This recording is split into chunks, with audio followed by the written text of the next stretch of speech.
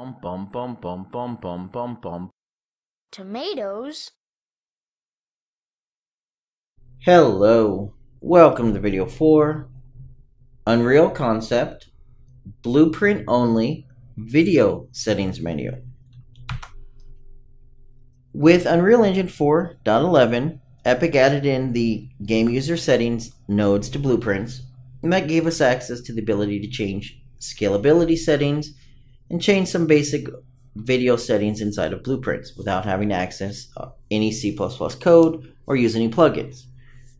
I have covered all of the individual nodes themselves, and in the process created this game settings menu to control your video settings. And the concept here is this is a complete menu that you can basically just drag and drop into your project, and you'd be able to have a video settings menu. Now, it is meant to mimic the appearance of the Paragon settings menu, which isn't the most efficient and best way of doing it. However, it was an exercise, and this is our result. The nice thing is the code behind it is fairly easy to change, and the interface, you just hook it up and, well, it works. What do I mean by it works? Well, let's go ahead and play this out. We'll go ahead and go into the standalone game, and it's going to load up. And I'm running standalone because this is the only way I'm going to be able to show you the windowed options. But if we hit we can move our character around. I have it set up for P for pause for the input menu. We have our menu here, and I can pause again, or I can hit the close button to close it. We have all of the options we expect. So for example, I can run this at 1280 by 720 windowed, and it's going to go ahead and set it to that. I can adjust my quality presets, low, medium, high, epic, or custom if I choose any of these options. We have access to all the scalability options down here. We could, for example, go to low, hit accept, close this out, and you can see it's now at low. We have no foliage. We could pull it back up. Well, let's go to epic and hit accept.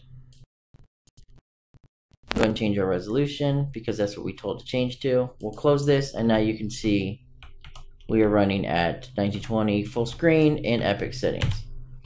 Now, the reason we had that change was one issue we have when we're testing in the editor. It works fine in the that full screen. Okay, well, it's back. Let's not do that again. I was just noticing that basically when I went to full screen, it did not like that. So the issue I was trying to say is when we're testing in the editor, standalone game doesn't save out to file properly, and the play in editor previews don't properly do full screen. So let's go back to just the play in editor to finish this up. Let's make sure we're not going to run at full screen, and let's go ahead and save that out. Okay, so next time we open it back up, we should be fine. Like I was showing, we can change our overall presets, we can change our frame rate limit, 3D resolution, vertical sync on and off. It'll prompt us if we want to do some saving. We can close it. As you can see now, it's a little bit fuzzier with less shadows because we're in a lower setting. We can run auto detect. It'll automatically detect based on the performance and do some settings in here. So I've gone ahead and done auto detect and then applied it. Now we have back to epic settings. So you have a nice full built-in menu if you want to go ahead and just drop this in. About the one issue that is here is I cannot properly detect the display adapter inside of Blueprints only at this point without using a plugin or C++ code. And to make things as compatible as possible, I went ahead, I left it here just because it's in the Paragon example, but it just shows some text. It's some awesome video card that I can't get info on in Blueprints. Feel free to delete it. This is a concept. You should skin this how you would like. Now, one thing that is set up is this is a tabbed group of menus, so I can go to video, gameplay, where there's no gameplay options, or audio, which is our only audio option because this is all that we have now in the game user settings.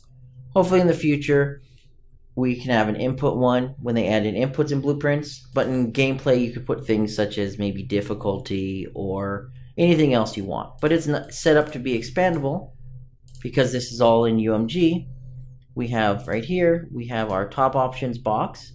Then we have our bottoms options switcher, which is our main switcher, and inside that you can see we have our video options box, our gameplay box, and our audio options box. So it's really easy to add new tabs. You just add a new one for input. It's designed to be as expandable as possible. Let's go ahead and look at the code itself. All of these nodes have been covered in detail in their own individual videos, but putting them together into a giant monstrosity of a blueprint is what this concept video is about. Down here in red is examples that were included when we were doing some of the other nodes. These things can be deleted. They're just here for reference because these are the source original files. So how this works is when we start off, we go ahead and run through a sequence. What the sequence is going to do is it's going to get our settings and load them up off of disk as the first thing. Validate, make sure they're good. So this is what we need to fix bad resolutions. And then we're going to go ahead and populate our arrays. What do I mean by populating our arrays? Let's go with populating the arrays. Is to make things as easy as possible, I try to make helper functions. The helper functions will basically control what happens when you click on these. So when I click near, these ones uncheck. When I click on far, these ones uncheck. These are actually check boxes. It's to prevent, you having 4 different things. This is all basically a group that is controlled by an array. If we go back into our example and we look at our populate, it's pretty simple. It simply makes an array out of the available options, our check boxes, and fills out the array. And you'll find it's going to be the same for all of them. It's just the amount of check boxes vary depending on the options. We can even go down to our quality and we have 5 options. Pretty simple. So if they were to add in something else, maybe they added in, I don't know, particle quantities, and it had 4 options. You could just populate a new array with your particle options and easily drop it in. After we have all of our arrays set up, we go ahead and we populate our combo boxes. Same thing we do with the arrays, it's just we're doing it with combo boxes. And it's pretty simple. We have our settings for our combo boxes, high, medium, and low, or our resolutions. And we go ahead and just simply make sure that they are valid and our arrays are set up properly. Then we run our main function that controls how everything looks and making sure things are set up. It's our load and apply initial settings node. And it's giant. It's basically the same thing. It's just set up for each and every option. So we have options in here for our resolution and our video modes. Options in here for things like VSync and the frame limit. And then each of our individual quality settings, such as effects, textures, foliage. And it goes all the way down to our bottom, which is our overall quality, which I forgot to rename. So let's rename this. Load and set the correct value for the overall quality option. Okay, so that one's now fixed. Now how these work is, again, it's going to be a sequence. Keeps things easier because you can easily just add a pin, move this one down to the bottom, and add in a new section. Each section is pretty similar. We're going to find the first section. We're going to get our game user settings node because we need to make sure it's fresh every time. We're going to select based on the current option. So in this case, which full screen mode are we using? Based on the full screen mode, we're going to go ahead and toggle our group. Toggle group is a function that was created to simply go in, set it to whatever option we want. In this case, if I select Epic, we're going to select Epic. Then we're going to go into everything else, and we're going to say, well, since we chose this one, unselect these ones. And that's how we get our nice toggle group. Basically, we click on one, it selects that one, and unchecks everything else. And it does that by looping through the array that we're passing in. And that array is going to be based on our loading array that we set up in the beginning. So it's a nice helper function. After that, we go ahead and we just try to clean things up. We get our game user settings again, get our full screen mode, and set it. This is basically a safety feature to make sure that what we did earlier is actually working and proper.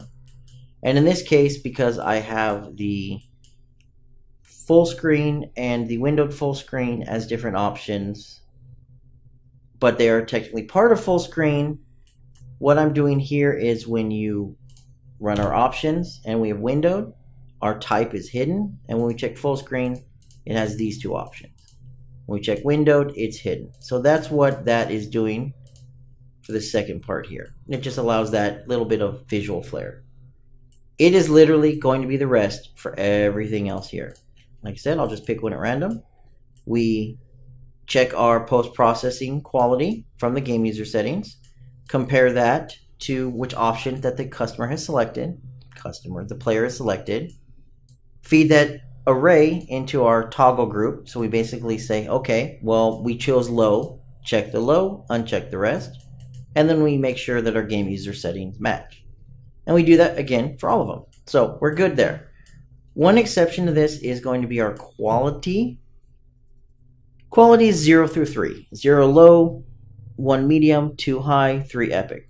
However, if you've done something custom, it actually returns back a -1. However, if you feed a -1 into the setting, it's going to go and change to 0 automatically.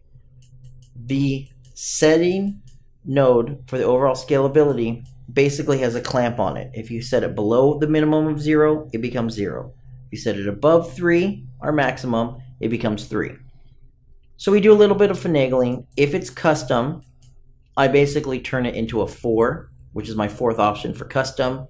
That way when we run this, I have the ability to choose custom as my 4th option, and it will load up properly. So like right now I have custom and I save it. When I close this out and reload it, it allows me to have custom chosen as our 5th option by translating a -1 into a 4. It's a valid way of finagling data. Once this is all done, I have the last one, which basically gets the current settings, which keep in mind we were making sure these were valid every time we loaded, and then applies them. And this is when it actually takes and applies them, changes all of your valid settings, and saves it out to disk. Now I have a branch in here called true or false.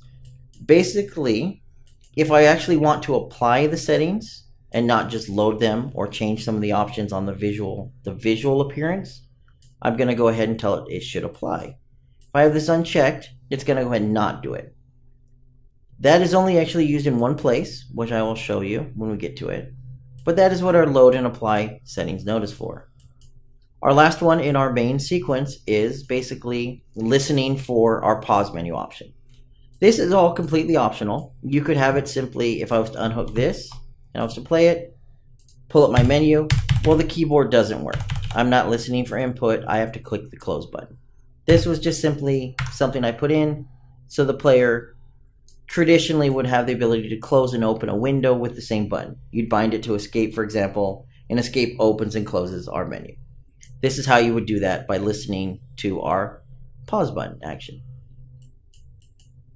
In terms of everything we have left, this is our setup right here. Up here we handle our buttons. Basically, did we hit the accept button? Did we hit the close button? Or did we hit the auto detect button, which is our hardware benchmark? These are all handled in their own videos. Accept is simply going to apply. It's going to validate our settings and then apply them if we okay it. Cancel is simply going to close our window and give back control to the player. And the auto detect button is simply going to run our hardware benchmark and apply the results and load them. So that's what it's going to do. In terms of the other options, here we go. This is basically how we handle. It's pretty simple.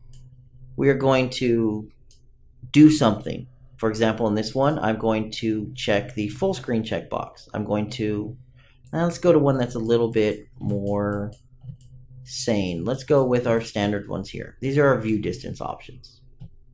When we click on any of these view distances, near, medium, far, and high, that's when we trigger our event that we just saw. What's going to happen is it basically is assigning near, medium, far, and epic to a value 0 through 3, because 0 through 3 represents it. We're going to check based on which checkbox is chosen, this quality value here, feed it into a select node, and it's going to go ahead and say, okay, this is what they chose. We use our handle toggle group option. Remember, a nice little function, so it only chooses one of them. It only displays one valid option. We go ahead and get our settings and set it based on what the player just chose. And then we go ahead and toggle our custom quality button. What this one does is anytime someone chooses, we have low, medium, high, and epic. But if they go in and directly change something, let's say they want everything on epic but shadows, and they want that on low, all that does is toggle custom up here because they're now in a custom setting. So that's all this node is going to do. It basically toggles just custom by itself. Going back to here, it's basically the same thing for every option. There are smaller different changes. Our overall one has the ability to basically load and apply based on the overall scalability level if they chose a custom one. The reason we have our checkbox here is if we should apply it or not. If a person comes into here and they, for example, chose low, let's go ahead and mess with a couple of these. When we choose low, we basically want to set all of these to low.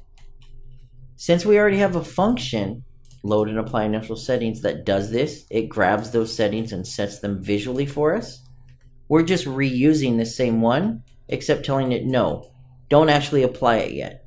Visually change it, tell the player what we've changed it to, but don't actually put those settings into effect until we tell them to, which is what our accept button is for. This handles all of our handling of the options. Our last section here is pretty simple. Well, last two. Technically, this is just our audio options. It's basically the same as the other ones, but since I have it on a different tab, I put it in its own section.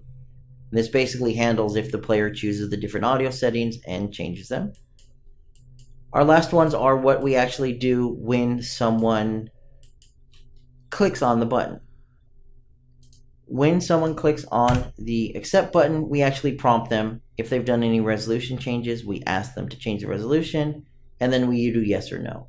No simply closes it, yes simply applies it. And that's pretty simple. All we're doing is doing our normal apply node, and then changing the visibility of whether or not things should be visible or not. And apply new settings panel. This is the panel that pops up. It's pretty simple. We simply have another panel, which is this right here, that pops up, and it's yes or no for closing. That's it. With the exception of the player character, which I'll go through briefly, this is just the code that handles pushing the P button and displaying or hiding our pause menu, and also handling the UMG widget, passing it back to the character for pausing it. The settings example itself is completely self-contained. You could take this widget, which is our settings complete example, rename it to whatever you want, and drop it into our whatever game, into your new project, whatever you want. As long as you can call this window and close this window properly somehow, using standard add to viewport and all of our other commands, you have a control panel for your video options that is just simply drag and drop, using blueprints only. This is pretty much going to wrap up this video. It's a very large concept. However, all of the individual nodes are covered individually in their own videos, showing you what they do, what all the options are, and how we implemented them.